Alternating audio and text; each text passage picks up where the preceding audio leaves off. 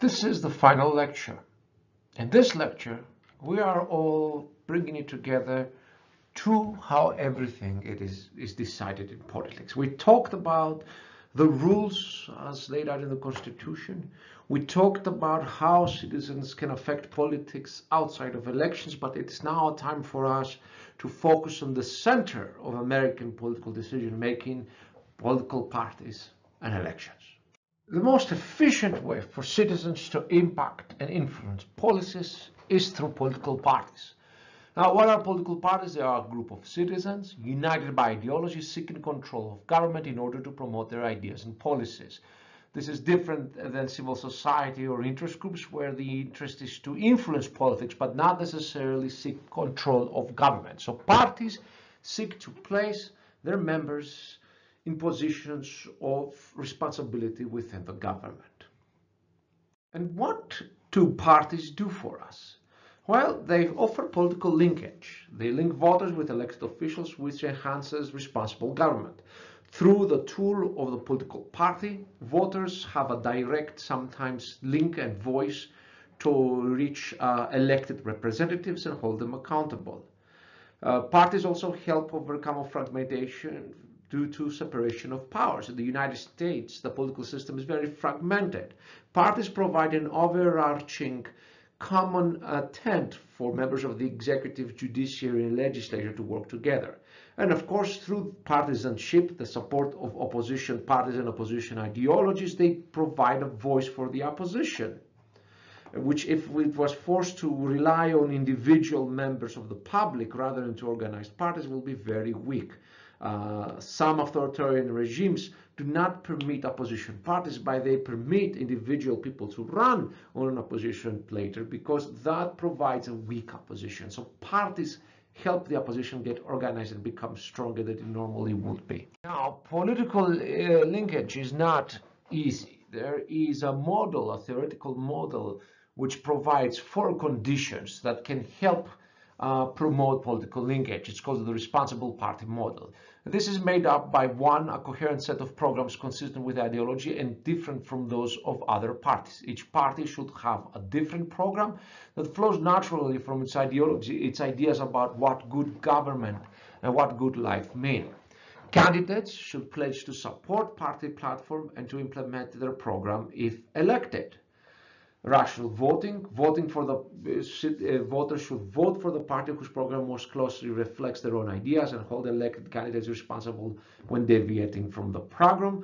And the parties have mechanisms that hold elected members accountable. If all of these 4 characteristics exist, then you have a responsible party model, and you usually have as many parties as their ideologies. Now, this does not work well in the United States due to the separation of powers that undermines the ability of parties to hold members that are in government responsible, and also the personalism in elections, the fact that Americans focus on persons. It can also lead to too many parties. That can be a problem in many democracies. For example, Italy has that problem, and Israel. As this humorous sketch from Monty Python's Life of Brian points out, the left especially has the bad habit of seeing a lot of fragmentation in its parties. So over the years, the more populist right also has that problem. Are you the Judean People's Front? Fuck off. What? Judean People's Front. Well, the People's Front of Judea. Judean People's Front. Wankers. Can I join your group? Now, piss off. I didn't want to sell this stuff. It's only a job. I hate the Romans as much as anybody. Are you sure? Oh, dead sure. I hate the Romans already. Listen, if you wanted to join the PFJ, you'd have to really hate the Romans. I do. Oh, yeah? How much? A lot. Right, you're in. Listen, the only people we hate more than the Romans are the fucking Judean People's Front. And the Judean Popular People's Front. Oh, yeah. Yes. Split And the People's Front of Judea. Yes. What? The People's Front of Judea. Splitters. We're the People's Front of Judea. Oh. I thought we were the Popular Front. People's Front. happened to the pop in the front? Eh? He's over there.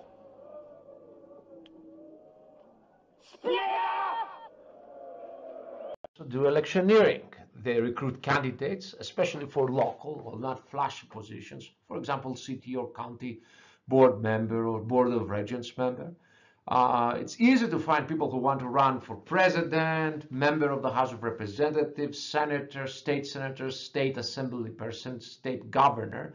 It's much harder to find people to run for local controller or justice of the peace. So parties do a job in persuading people to run for those offices that are less flashy. Then parties nominate candidates, either using open or closed primaries.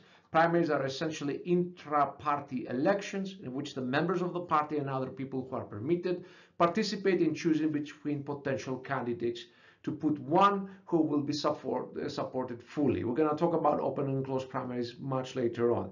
Open primaries are the party members plus the general public. Closed primaries are just the party members.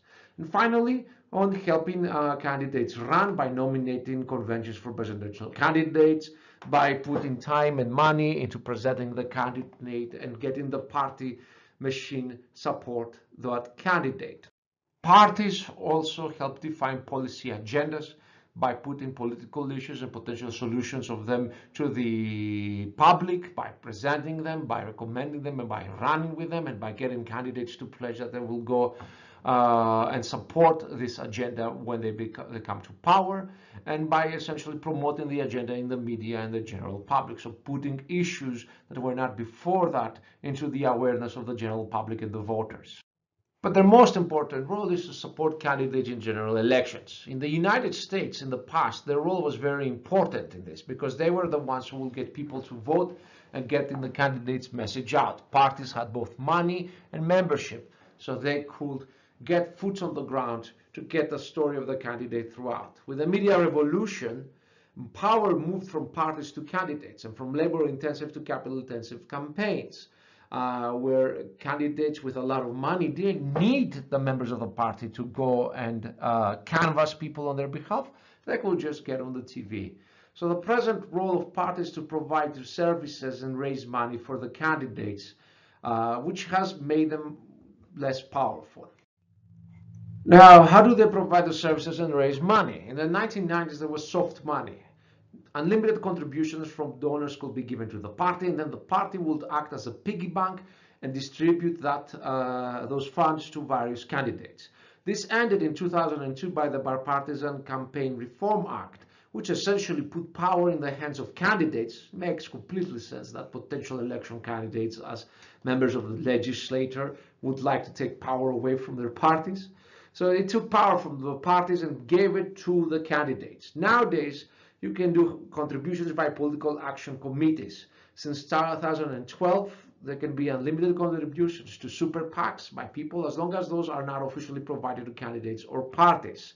This essentially means that candidates and parties cannot directly get money, but the super PACs can campaign on behalf of a candidate or a party independently. And as long as they do that, they can have as much money as they want. On the other hand, if you want to give money directly to a candidate or to a party, there are actually limits to that. Note, by the way, sometimes letting money speak is not bad. The end of Jim Crow in Georgia was heavily reliant on the ability of Atlanta to use its financial clout to support candidates that will oppose Jim Crow at the state and regional level. So in a way, having money be so important in politics is a problem for democracy because it makes candidates beholden to the financial interests that support them, or it only makes independence possible for rich candidates. On the other hand, money is a way for minorities to have their voice heard in political systems where the majorities are against them. It's a condition. It's not something you can solve, it's something you can manage.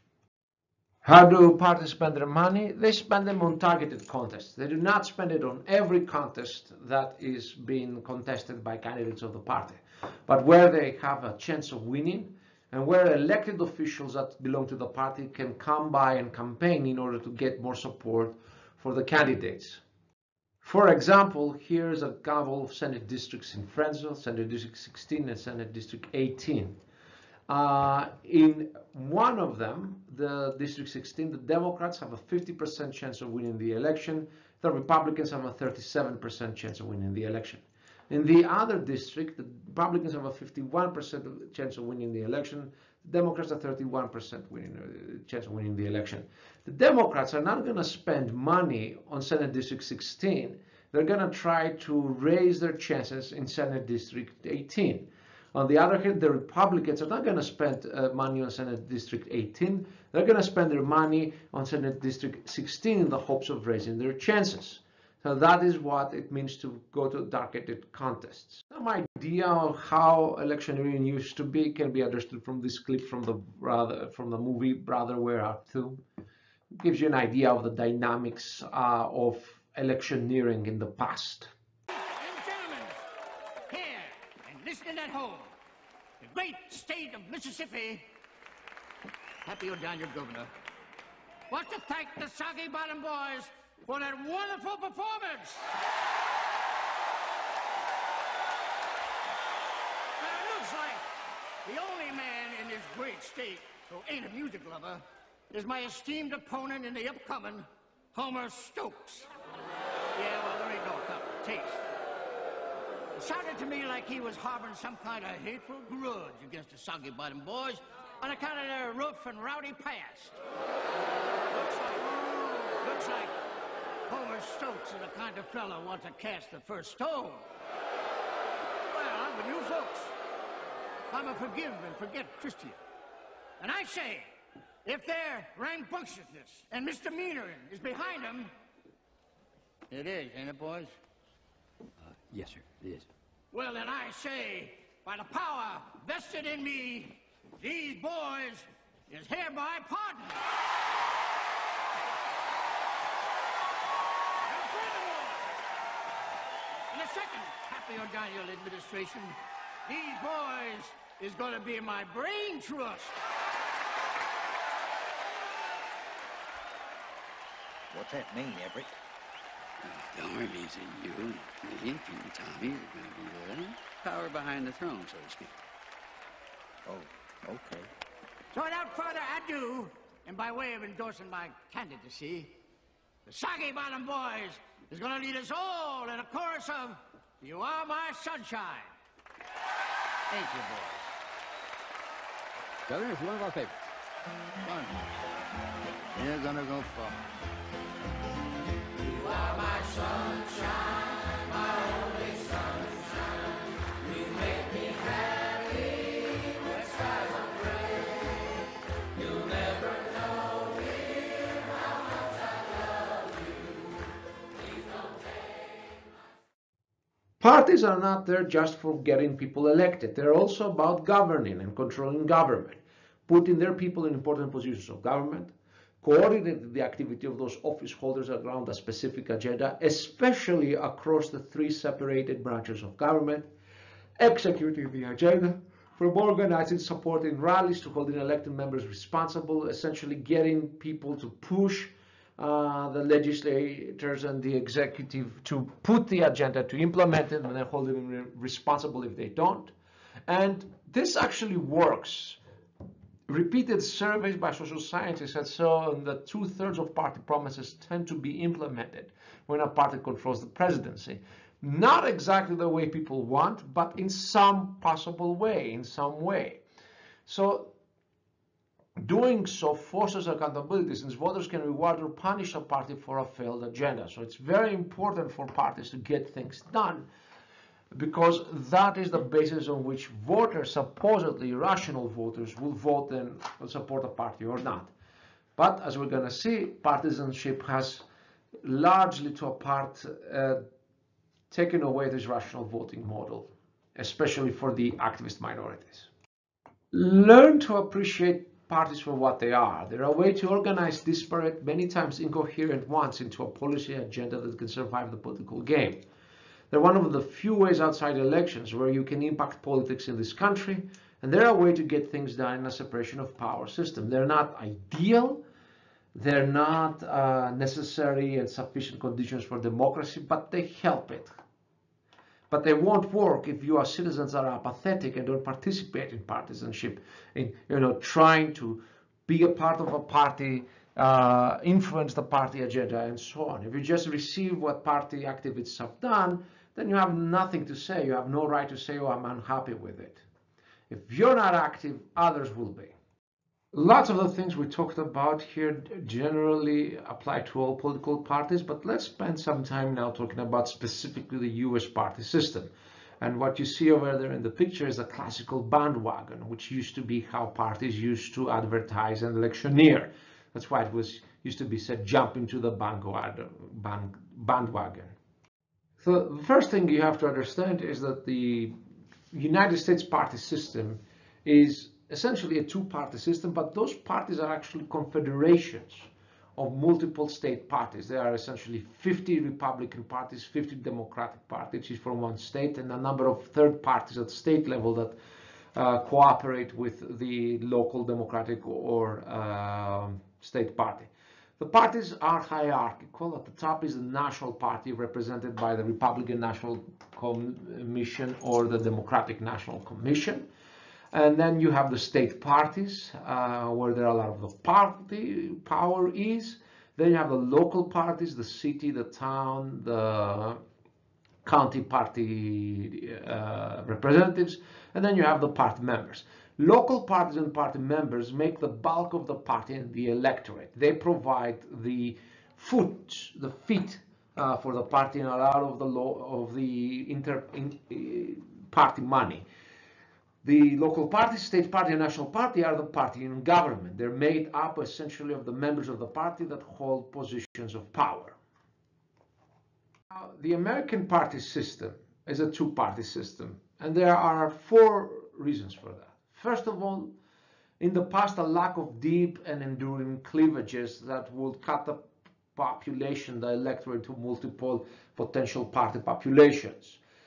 There are, of course, Americans that dislike each other and are deeply divided, but they are essentially the margin. The majority of Americans don't hate each other's guts that much that they would essentially run on different parties. There are none of the regional, ethnic, religious, or historical cleavages that in Europe make it possible for multiple parties to survive in the same system. Second, our parties are old. US parties are very old compared to parties in the rest of the world, and thus hold population loyalty. They're adept at integrating new arrivals and new groups. The Democratic Party has been around in one form or another since the start of the Republic. The Republican Party has been around since 1861. They're old parties. And there are places, for example, Kansas, where people might vote against Republican policies, as they recently did, for example, on the question of abortion, but still vote for Republican candidates because of this deep identification with a specific party. Third, first past the post electoral system. The United States of America has a first past the post electoral system. That's a system in which the candidate that gets the most votes gets the position. And there's only one single position for every vote. This tends to foster two-party systems compared to other systems like proportional representation systems, where positions in government are actually, in the legislature especially, are essentially a proportion based on the power and the number of elections, and then the percentage of the the vote that the party got in the election. Finally, the two main parties, the Democratic and Republican Party, are adept at rigging the rules to make the life of third-party candidates miserable, denying them media time, campaign money, and making registration rules that makes it harder for third parties to establish themselves. Indeed, as this video can indicate, it can be tough to represent a third party in American politics. People are likely to think you're not completely okay. Hi, my name is Nancy, and I work with the International Socialist Organization, and I just want to start by saying... Oh, Lord.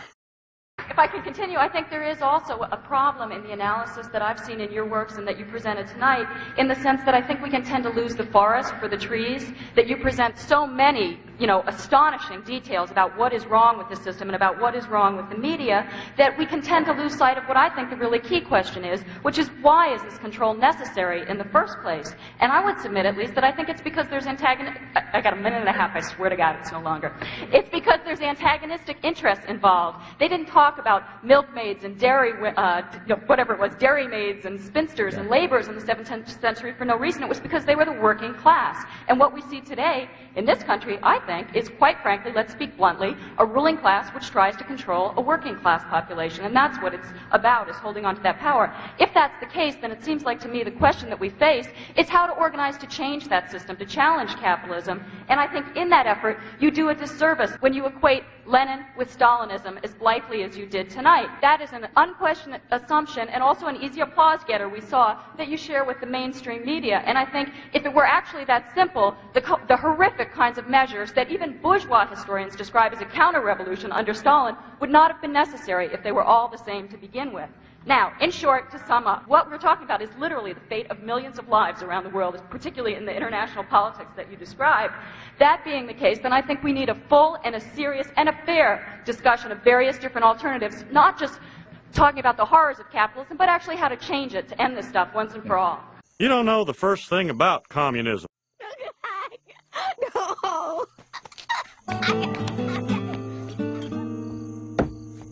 Other characteristics of the American party system: the party system has become increasingly polarized from a period of moderation, especially during the 1970s. There are two reasons for that. First of all, the public has become more polarized, especially the parts of the American electorate that belong to the activist fringes has increased in size compared to the past.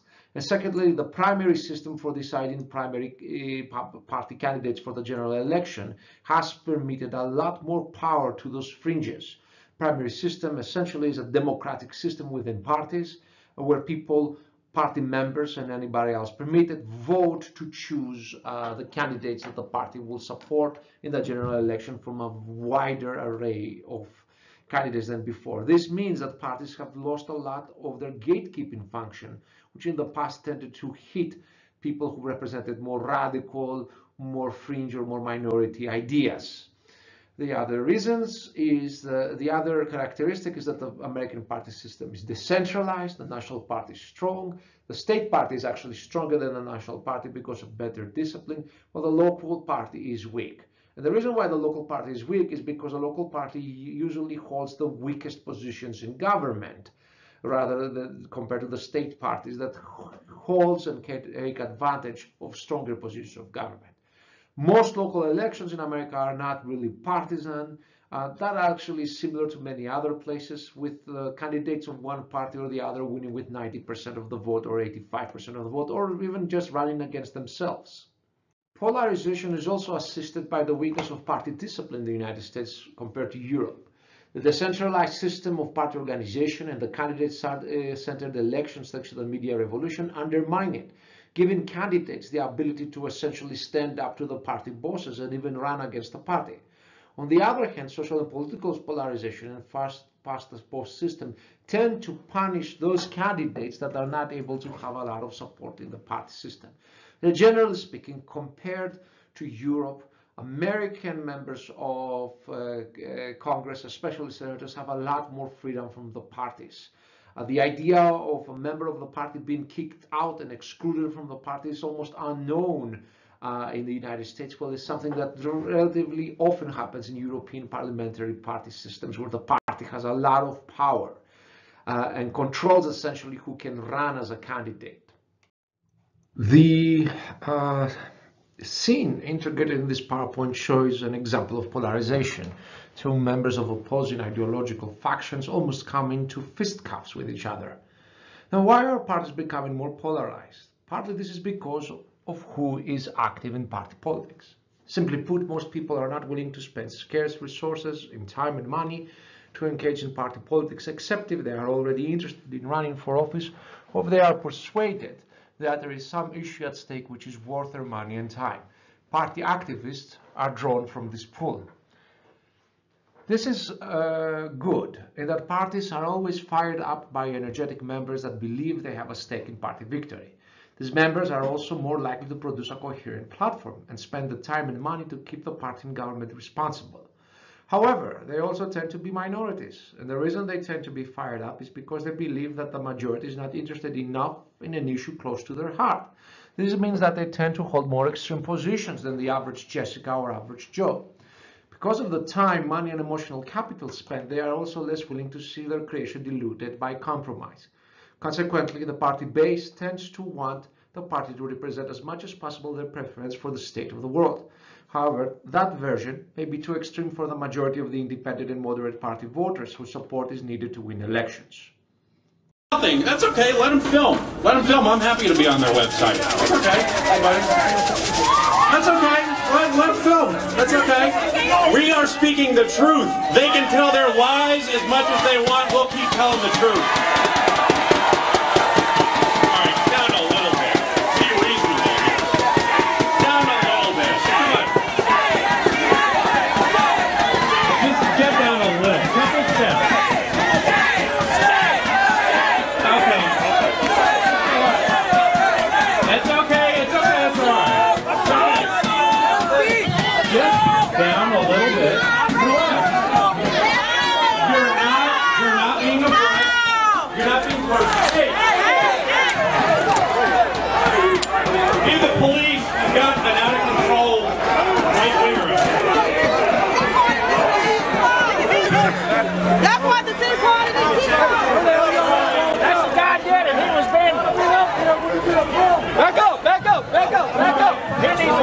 Back up!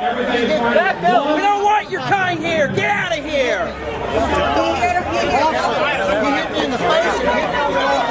Let me through! It's all right. This makes life hard for political candidates. To win party support, they must be more extreme than the average national voter, since the average party member is more extreme. But to win elections, she or he or they must be more moderate than the average party member, since the average national voter is less extreme. This, however, means that they will have to A, lie or misrepresent their actual positions, 2, betray the party members that spent time, money, and emotional resources to get them elected, 3, betray the average voter, who as a majority does get to demand that the ruler respect their moderate tendency. So when you're a party candidate, you're between the Scylla and the Charybdis. To win the primary votes, you need to be close to the party center, which tends to be extremist or activist. But if you're too close to the party center, then you are going to turn away the moderates during the general election, who will vote for the other side. So the key is to be extremist enough during the primary to win it, and moderate enough that during the general election, your stance during the primary is not going to come back and bite you, which is literally a Scylla and Charybdis. Good luck managing to get through that, but that is part of what you need to do in order to get elected. But does this polarization actually mean anything? Aren't all the parties the same? This is a well-known attack on the American party system, especially by people who do not think that parties are representative enough of extreme minority views.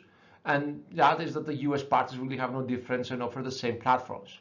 While there have been periods of US history that this was the case, and while a two-party system tends to force moderation, the truth is that increasingly since the 1930s and especially the 1970s, the two principal American parties do have important differences.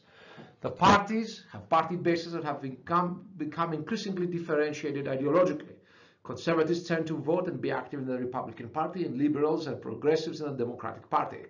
This ideological sorting has only become stronger over the years, as powerful activist minorities in each party have moved the average ideological point of the party to the left or the right of the national average. 2, the members of the parties are increasingly different. Republicans tend to be more white, richer, older, and more often males. Democrats tend to be more racially diverse, poorer and middle class, and are more often women. Both are equally likely to be Protestant, with more Catholics, Jews, Muslims, and atheists in the Democratic Party. Third, the parties do have meaningful policy differences. To put it simply, they differ on policy positions, which, if implemented, will redistribute power and resources between groups on issues like abortion, gun rights, and voter rights and taxes, and so on. The parties hold radically different positions that cannot be reconciled. The point is not even that they behave the same way when in power, like spending money like spendthrifts. The point is that depending on who is in power, who picks up the tab and who gets the money is very different. Something you have to understand is that the increasing polarization in American political parties and the increasing differentiation ideology between them is a result of party democracy. Before the primary system, parties were dominated by party bosses and their machines. These powerful individuals controlled parties by being able to control who got the spoils of electoral victory. For example, the O'Hare family of mayors of Chicago. Before the civil service reform and the primary reform, these individuals and groups decided who will be supported by a party. Their party machines mobilized voters with promises of jobs when the party held political power under a system of patronage. They were good in organizing voters and getting them fired up. Sure, cheap ideological points were in use, ranging from racism, anti-Catholicism to the belief in the gold standard, but the main motivating factor was jobs. Consequently, elections had a huge turnout, about 80% in the 19th century. The happy times ended with civil service reform and the party primary system that put power back into the voters and the ordinary party members. Thus, while the party boss system meant that parties were less ideologically different than today, it did not mean better governance.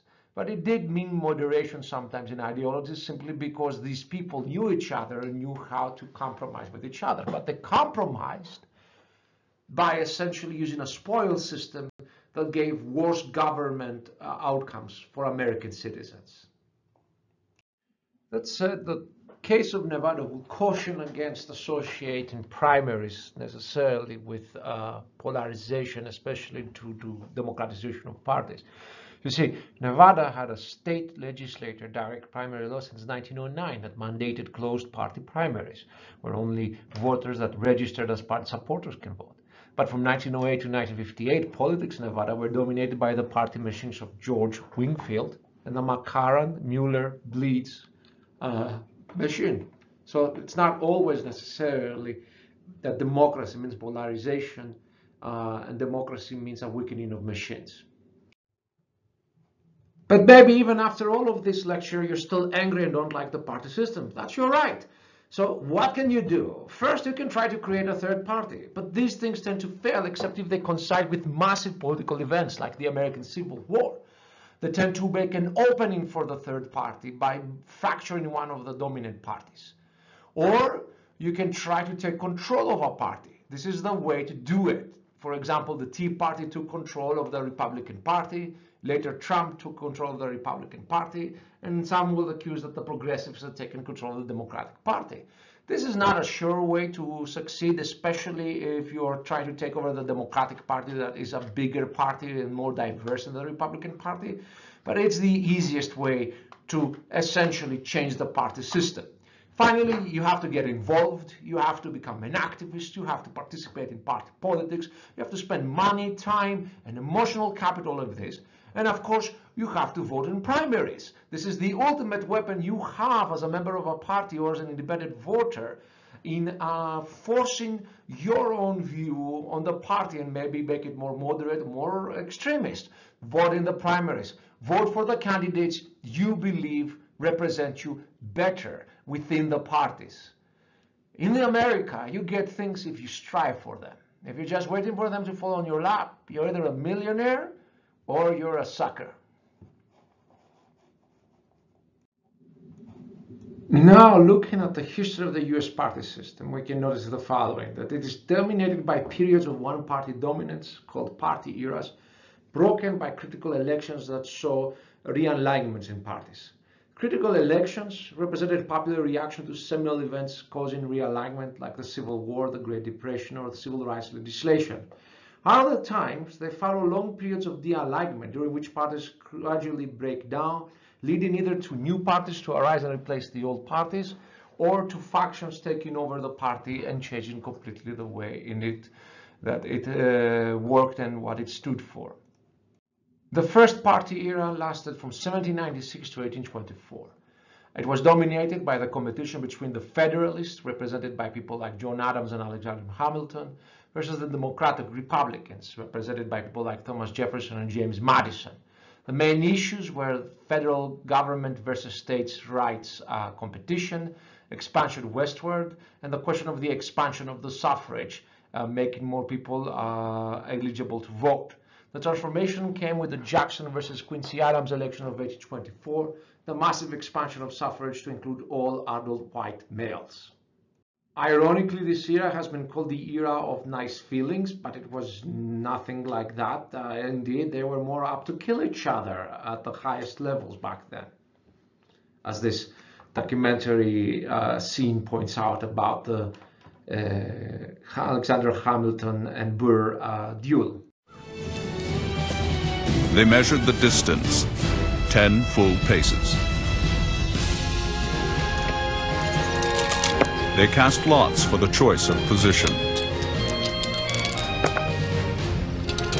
They then proceeded to load the pistols in each other's presence.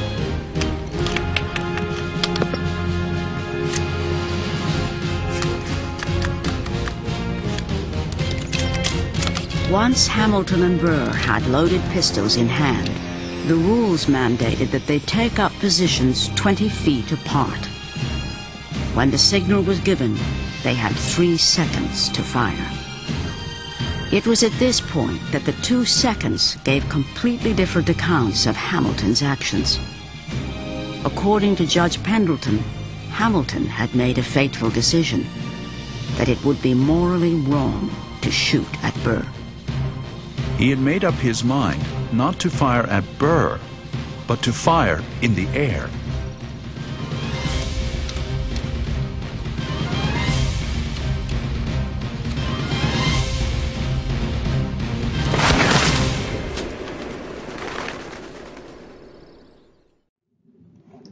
The next party era was the second one, from 1828 to 1854. It was dominated by the Democratic Party, built on the machine of Jackson, versus weaker Whigs, led by people like Henry Clay and Daniel Webster. The main issues were federalism again versus state rights, the increasing competition economic between the North and the South, and the unintended question of the expansion of slavery to the West. The transformation was the 1854 Kansas-Nebraska Act and the decision of southern states to secede. The third era is the 1858-1896 party era, dominated by the rise of the Republicans who replaced the Whigs, who also dominated the presidency in this era, versus the Democrats. The main issues were the abolition of slavery, the Civil War and its aftermath, and increasing class warfare. The transformation of this was the Depression of 1890s and the rise of the People's Party, one of the most powerful third parties to ever rise in American history. From 1896 to 1928, we have the fourth party era, again dominated by Republicans till the Democrats get Woodrow Wilson as a president at some point. And the main issues are worker agitation, the rising class warfare, and the questions that were attended with the rise of the United States of America to major power status. For example, its participation in the First World War, the Spanish-American War, and so on. The transformation of this era was the Great Depression of 1929 and the collapse of the old economic system. This led to the fifth era, from 1932 to 1964, and a complete change in how politics were done for the last 80 years. The Democrats dominated the presidency, the Republicans only got Dwight Eisenhower into it. The main issues were the New Deal and its aftermath, World War II, and the Cold War. The transformation of this era came with the rise of the civil rights issue, which challenged the historical alignment of the parties. There are debates whether this era is currently going on or has already ended. The sixth era is generally seen from 1968 to the present and characterized by an even-handed of power between Democrats and Republicans. The main issues were economic competitiveness and the rise of social issues and the cultural wars. In many ways, this hasn't changed. Even 9/11 didn't really change it, since Americans were bipartisan in their support for the war of terror. Is it transforming? Was it transformed by Trump's presidency or Obama's presidency? Political scientists have not agreed on that yet. Again, the same issues are still active here, economic competitiveness, and this also touches things like income inequality and social issues. And in America, climate change is much more of a social issue than an actual pragmatic issue, since people have ideological priors on whether they believe in it or not. How will this era transform? That's a good question. Maybe a second Trump presidency might transform it. Maybe the Democratic Party will collapse under the weight of its diversity. Maybe the Republican Party will split. Or maybe a new issue will arise, the fall of American great power status, that might change it. But we don't know. This is what your generation will decide. You will build the new party era, if there is to be one. Nevada has its own history of party systems. The first party system was from the time of the state foundation to the 1890s, from 1864 to 1890. The Republican Party dominated. Then from 1892 to 1906, you had the populist Silver Party dominating. Then from 1908 to 1932, you had a competitive era where neither party dominated, neither Democrats nor Republicans. Then from 1932 to 1980s, you had a Democratic Party domination. From the 1980s to today, you are again in a competitive era. Nevadans tended to split the ticket, voting for one party for some positions, the other for others. They have a good record on voting for winners of presidential elections.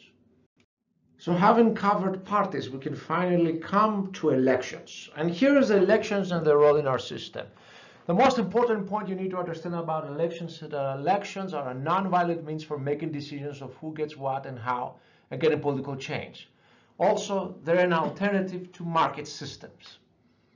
Social scientists and people, of course, disagree in what elections are supposed to do and how well they do them, but generally speaking, there is some agreement that elections are supposed to help us select our leaders. Well, the only thing that elections guarantee is that the most popular will win, not necessarily the most competent or organized. So getting popularity is something that requires some competence.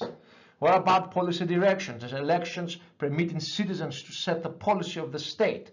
Separation of powers dilutes this, so it can happen, and generally speaking, policy does follow the majority opinion as expressed in elections, even if it does not mean big policy changes. Some argue that electoral politics permit citizens to develop virtues, to be good citizens, to be good members of the community, and there is a finding that voting does foster feelings of political efficacy and thus is a ward against political apathy. Those who vote are more likely to participate in all elements of politics, including civil society groups, interest groups, parties, and so on. Some argue elections are a way to inform the public and educate them, and yes, electoral campaigns do a good job of making us aware of issues and positions. Some argue that elections play an important role in containing conflict and averting a violent breakdown of legitimate authority. And yes, democracies tend to see less violence in politics than authoritarian regimes. And some argue that elections permit to legitimate the political system of democracy and provide system stability. And it's true that on general, statistically speaking, democracies with a GDP per capita of more than $10,000 tend to not suffer from authoritarian challenges. So elections do a lot of things, and they work, but they're not perfect, of course. That's why in ancient Greece, as I pointed out in a previous lecture, they preferred sortition for a lot of these decisions. Who has the right to vote? The US Constitution covers the right to vote in a number of sections and articles and a large number of amendments. Article 1, Section 1, the 14th, 15th, 17th, 19th, 20th, 24th, and 26th amendments all cover the right to vote.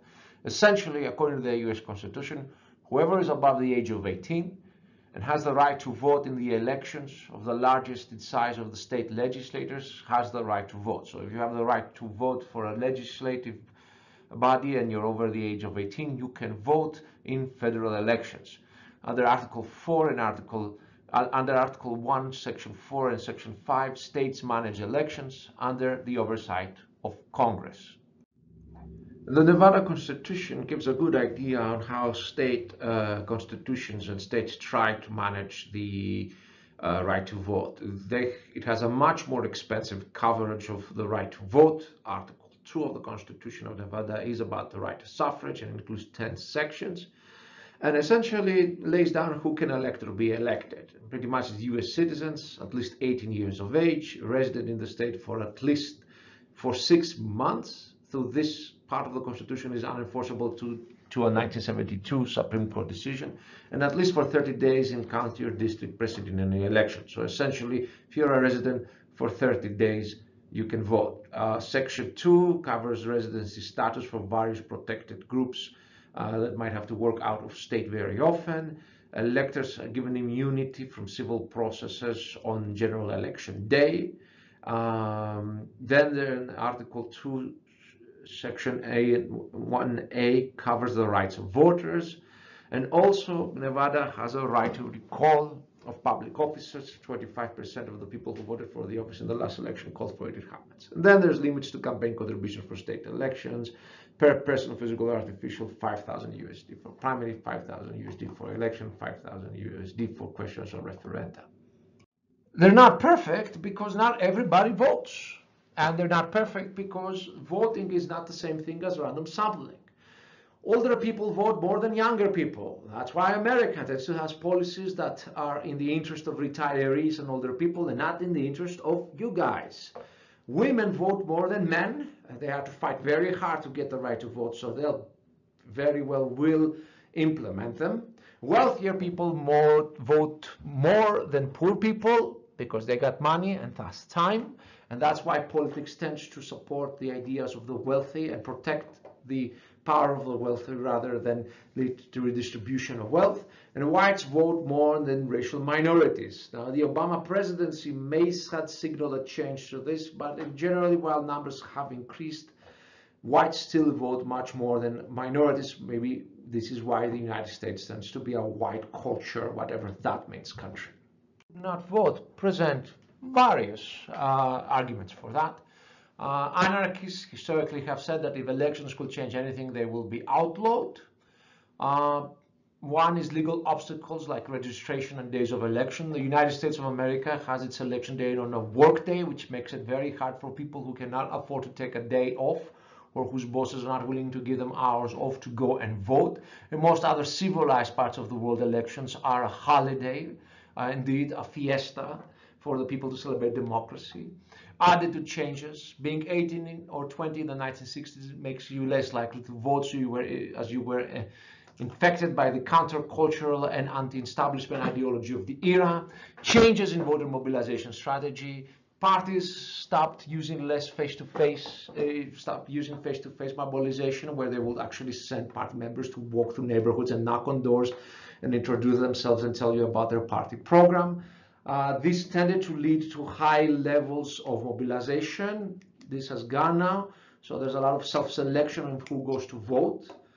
There's a more mobile electorate, less ties to local issues, so less interest for local elections. And one vote cannot change things, so it's not rational to vote. Voting makes sense as a collective exercise. It makes sense as a kind of communion if you're in a religion. Your one vote is very unlikely to change things. The statistical chance of your one vote determining an election is actually lesser than the, I don't know, some black hole changing gravity and coming to our planet and destroying us all. However, participating in elections has an important impact on those things that we talked before, legitimacy of the system, and in persuading everybody that it's worth voting.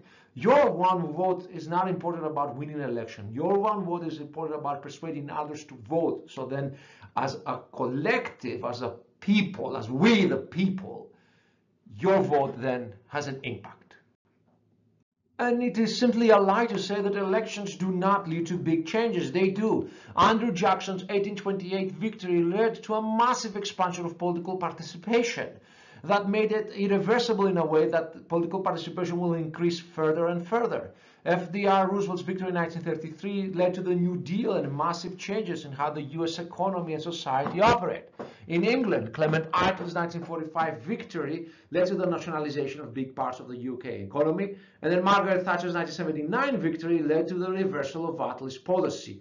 Elections work. Okay, they work, but not exactly as this creepy, trying to be 1950s chauvinist, patriarchal, kind of classist, racist advertisement made in the 1990s or 2000s, trying to get people out of vote. Why would they think that this is a good idea? You watch the clip and you tell me. Voting changes the world, literally. Tired of that boring old water, Johnny? Well, why don't you vote for something new? Chocolate milk sure is better than water, isn't it, Johnny? Here's Dad. Tired of having that same old wife do all the cooking and cleaning? Looks like Father Time has slapped her around a little. Maybe you should give voting a try.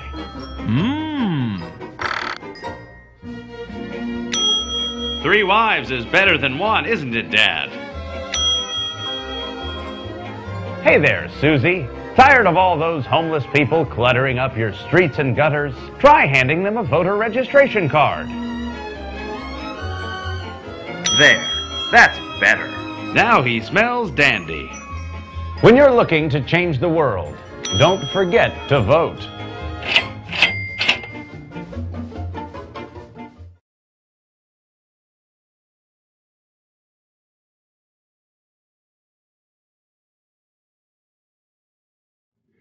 How does the voter decide? Well, social scientists have identified a number of factors that lead to the decision to vote for one party or another, or one candidate or another. Party identification. People will vote for parties with which they identify politically, ideologically. Gender affects voting decisions. Race affects voting decisions. Ethnicity affects voting decisions. Prospective voting, some voters vote based on careful consideration of consequences of the vote in the future. They are the minority. The majority of voters vote based on retrospective voting, voting based on reaction to the past and present, essentially the state of the economy in the last 6 months. And finally, personal views of the candidate as an individual. During the Bush versus Al Gore election, the classical example was people saying we voted for Bush because we thought we could drink a beer with him. Nevada has more forms of elections that are not existent in the federal level. There are initiatives, referendums, and recalls, or elements of participatory democracies. Initiatives force the legislature to make law. Essentially, the citizens come together and force the legislature to make a certain law. But this provides a lot of power to the legislator, who can amend, repeal, and etc. any law made as an initiative. Referendums are much more powerful. They make directly law. They put something directly to the statutes. And that cannot be tampered by the legislator, but only repealed by another referendum if it's done by petition.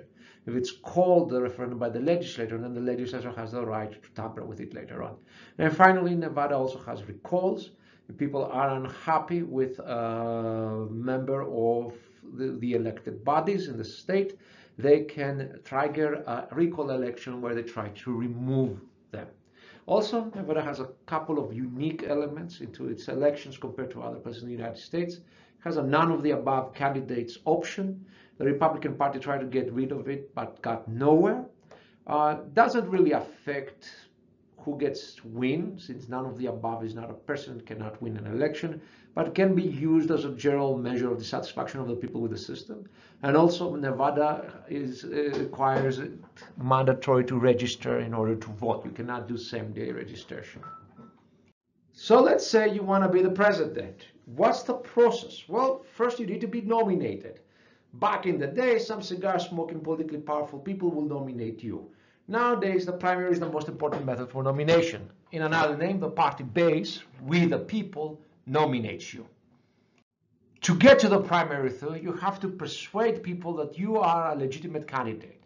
First, there is an invisible primary to gauge possible financial, media, and political support. You don't officially declare your candidacy, but you leave rumors, stories, try to see how people, especially in the party, would react to you running for office. If you find enough early support, then you file with the Federal Election Commission and start exploring if you can raise enough support to win. Technically, from this point on, you are actually running for the office, but you don't have to officially announce it. Instead, you still explore if you can raise enough money and support to win. You raise money and you start building a media profile as a credible candidate, getting friendly stories that present you as a statesperson.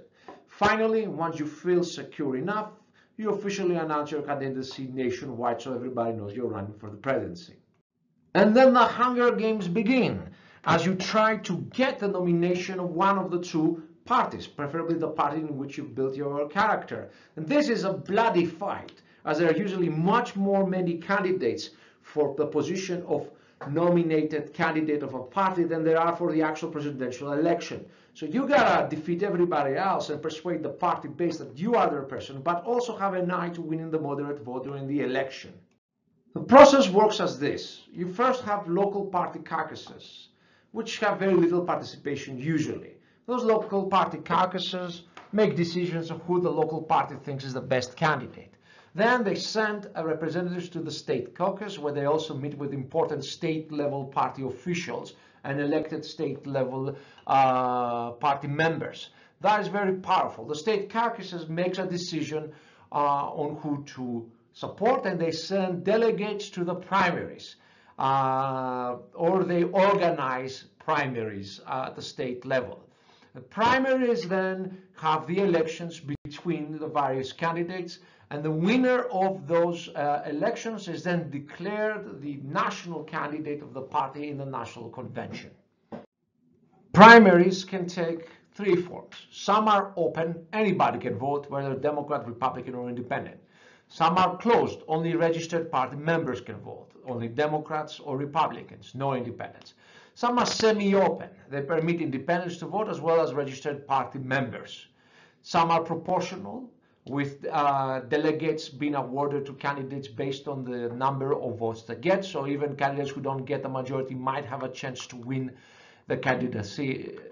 Most are first past the post. Some even let delegates decide, and some caucuses decide by non-electoral means. There's diversity on this. Who wins primaries? The person with the biggest war chest. Incumbents in office, governors, vice presidents, and senators, and front runners who maintain momentum, though some social scientists disagree on this. Once you win the primary, it's time for the party to come together after the acrimonious infighting and declare you the united candidate of the party in the national convention. So this is the final phase. The winner of most primaries is usually declared candidate. They choose a vice president of the convention. The convention is a media fiesta to show the unity and energy of the party and essentially mend up any bad feelings from the primary competitions.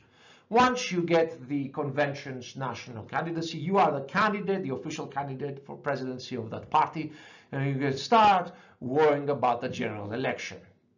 Nevada has an interesting history when it comes to conventions, national conventions and presidential primaries. Historically, both Democrats and Republicans prefer choosing delegates in closed party meetings. An attempt at a legislature-mandated primary process failed, as did an attempt by the grand old party, the Republican Party, to try mail-in voting. The general election is all about swing voters, who are not actually mostly independents. They're actually mostly members of one or the other party who are apathetic. And they're not as clueless as this funny skit tries to make them look. Folks, when is the election? How soon do you have to decide? What are the names of the two people running? And be specific. Who is the president right now?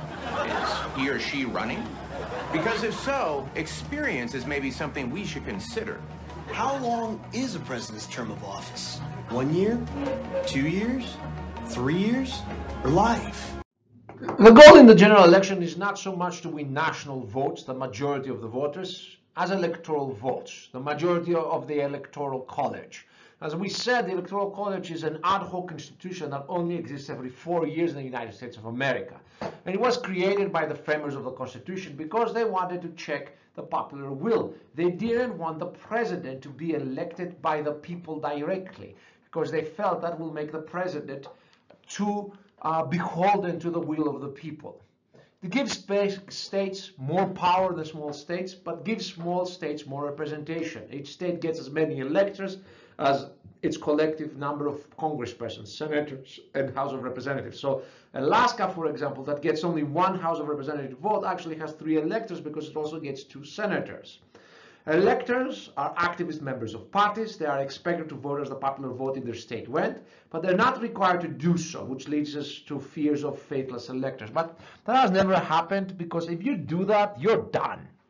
You're done in your community. You're done in the local party. You probably have to move away from where you live, okay? So the winner of the presidential election is the one who wins the most electoral votes, which essentially means whoever wins the biggest states. But because the biggest states usually are divided, California and Texas have different ideas, that actually permits some smaller states to have some swing vote effect. But it also means that you could win the election without actually having won the majority of the votes of the people, as long as you were strategic on which electoral votes you sought. This has led to criticisms. The winner is the person who wins more states, not more votes. The faithless electors point that I said in the past. And the biggest problem is that candidates focus all of their energy on a small number of big states rather than all of the United States of America. They don't care about Alaska, they don't care about Maine, they don't care about New Hampshire, they just care about California, they don't care about Nevada. Okay, Nevada has what, 7 electors. They care about California, Texas, Illinois, Georgia, them people. That's the biggest problem here, that it essentially motivates candidates to just focus on the states that are swing states in electoral votes, and then the big states that provide the big parts, and ignore medium-sized and smaller states. So that's how you win the election. How do you run a campaign? You need a good professional staff, which means you have to persuade very competent people to leave their jobs to come and work for you. And then you have to reward those people when you become president. You need thick skin and deeply hidden closets due to Oppo research. The opposition will research on you, and they will find out that website you frequented, that video you watched, and they will use it against you. So you either need thick skin, or you better hide your stuff very well using VPN and multiple other things. You need to make voters focus on balance issues and your choice on position issues which majority support. Balance issues are issues where everybody likes in a way, while position issues are issues where people are divided, but you know, there's always a majority and a minority in there, and you want to make sure people focus on those issues, those position issues, where you hold a position similar to that of the majority. And valence issues more explicitly mean those issues where you have but there's a broad amount of consensus among voters. So, you know, it's cool to focus on those issues because nobody's going to hate you. You need to use wedge issues to divide the other side. You want to find issues on which the other side's potential supporters are divided and bring them to the fore and force them on that. This was, for example, done against Obama by bringing to the fore his relationship with more radical members within the black community in the hopes of turning liberal moderates that used to vote for Clinton against him. That's a classical wedge issue. Then you gotta get voters and media to focus on the issues in which your side has its ownership, on which your side people believe is better. In the past, Republicans were considered better on issues of law and order and national foreign policy, while Democrats were considered better on issues of poverty alleviation, racial issues, diversity, and education. So you want the media to focus on those issues in which already people are primed to think, you know what, a Republican president or a Democratic president will be better for this. And of course, negative campaigns. And I'm leaving you in this lecture with a collection of some of the nastiest negative campaigns from past elections. Enjoy them.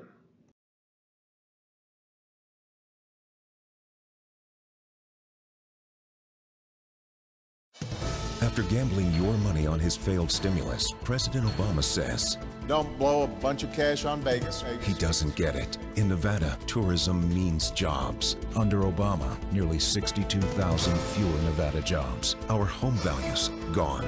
America's worst recovery, and a new recession could mean more jobs lost. But as Nevada struggles, Obama says, "Don't blow a bunch of cash on Vegas." Crossroads GPS is responsible for the content of this advertising.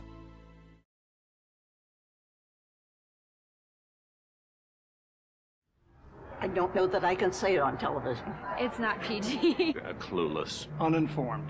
Uninformed. Extreme. Ultra-conservative. Scary. Silly. Out of touch. Scary. Different. I didn't want to say what I was thinking. Yeah, I know. Back in the 50s. Extreme. Neanderthal. I just don't think Todd Aiken understands what's going on in America right now. I'm Claire McCaskill, and I approve this message.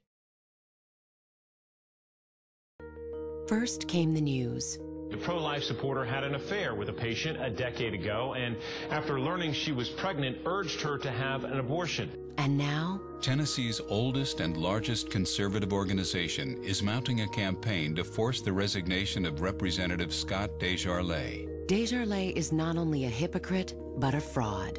He should resign his seat and quit his campaign. House Majority PAC is responsible for the content of this advertising. I'm Bill Nelson, and I approve this message. With a history of bar brawls, altercations, and road rage, a trail of unpaid debts and tax liens, one of the worst attendance records in Congress this year, while still taking his $174,000 salary, and a plan that could cut trillions from Medicare, Social Security, and defense. No wonder Florida's newspapers have said Connie Mack IV is in no way qualified to be a senator and has no business holding any elected office. I'm Todd Aiken, and I approve this message. It's a corrupt Washington game, and Claire McCaskill plays it, getting rich off government. McCaskill cut funding for education and veterans, but partnerships owned by McCaskill's family received over $1 million in stimulus spending. Now, a new scandal. McCaskill's family pocketed $40 million in federal subsidies. $40 million of our money. Corrupt Claire. The moment her hand came off the Bible, it went into our pockets. Venezuelan President Hugo Chavez tramples on basic human rights and silences critical media. He's also said, "If I was from the United States, I'd vote for Obama." Russia's Vladimir Putin supplies weapons to terrorists, supports Iran's nuclear ambitions, and calls President Obama an honest man who really wants to change much for the better. Even Fidel Castro once called Obama the most progressive candidate to the U.S. presidency. Chavez, Putin, Castro, Obama secured the dictator vote. Does he have yours? Campaign for American Values PAC is responsible for the content of this advertising. I'm Tammy Baldwin, and I approve this message. This is uranium. Iran needs it to build a nuclear bomb. It's now been revealed Tommy Thompson invested in a company that partnered with Iran to mine for uranium. And he invested in another company that's building Iran's nuclear reactor. And Tommy's DC lobbying firm, they worked for a big oil company to weaken sanctions against Iran. Now Tommy Thompson's attacking Tammy Baldwin's patriotism? He's not for you anymore. What do we really know about Syed Taj? We know he relies on political support and funding from the Democratic Socialists of America. We know his extremist contributors include the Council for American Islamic Relations, named as an unindicted co-conspirator in funding the terrorist group Hamas. And we know Syed Taj wants to advance Muslim power in America. Syed Taj, too extreme for Michigan, too extreme for America. Freedom's Defense Fund is responsible for the content of this advertising. I don't think Mitt Romney understands what he's done to people's lives by closing the plant. I don't think he realizes that people's lives completely changed. When Mitt Romney and Bain closed the plant, I lost my health care. And my family lost their health care. And a short time after that, my wife became ill. I don't know how long she was sick. And I think maybe she didn't say anything because she knew that we couldn't afford the insurance. And then one day she became ill, and I took her up to the Jackson County Hospital. and admitted her for pneumonia, and that's when they found the cancer. And by then it was stage 4. There was nothing they could do for her. And she passed away in 22 days. I do not think Mitt Romney realizes what he's done to anyone. And furthermore, I do not think Mitt Romney is concerned. Priorities USA Action is responsible for the content of this advertising. I'm Mary Bono Mack, and I approve this message. Thanksgiving is a wonderful holiday, not for Raul Ruiz. For 6 years, Ruiz led protests attacking Thanksgiving and our American values. At one protest filled with anti-American and pro-Palestinian agitators, a statement was read from cop killer Mumia Abu-Jamal calling Thanksgiving a Holocaust. Another protest turned violent and Ruiz was arrested. It's outrageous Ruiz is running for Congress.